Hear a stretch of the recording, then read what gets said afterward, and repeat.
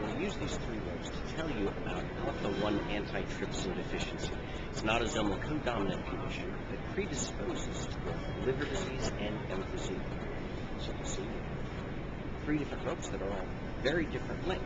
And even though there are about 25 million Alpha-1 carriers in the U.S.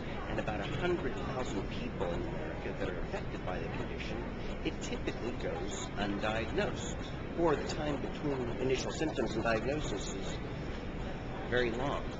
That's because on average, patients report seeing 3 different physicians over a period of 7 years before they get a correct Alpha-1 diagnosis. See, Alpha-1 symptoms are very similar. Well, they're very similar to many other chronic respiratory diseases.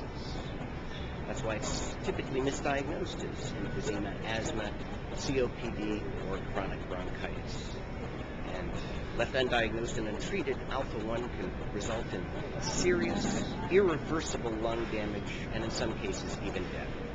That's why the American Thoracic Society recommends testing for Alpha-1 all patients with COPD, irreversible asthma, emphysema, chronic bronchitis, bronchiectasis, and FEV1 of less than 70%. Remember, early diagnosis is important to empower patients, help them to make more healthy lifestyle decisions, and to obtain optimal treatment. Now, this has nothing to do with Alpha-1, but I like it. I place the ends of the rope here in my pocket, I found I can snap my fingers. And one end actually jumps through the rope to there, the other end over there, leaving the middle inside the rope.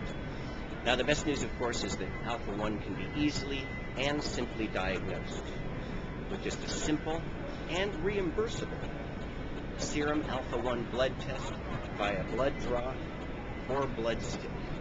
That one simple Alpha-1 blood test can make a huge difference to the quality of life of some of your patients. Now, you might remember a moment ago when I had the 2 ends. I placed the ends in my pocket, and then the end came popping out of there. You can't do that if you still have the ends in your pocket, because then you have a rope with 3 ends, and that bothers people. So I'll give the rope another shake, get a 4th end. That's 2 ropes.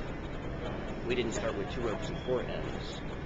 We started with 6 ends, and we started with 3 ropes. 3 ropes, all the same.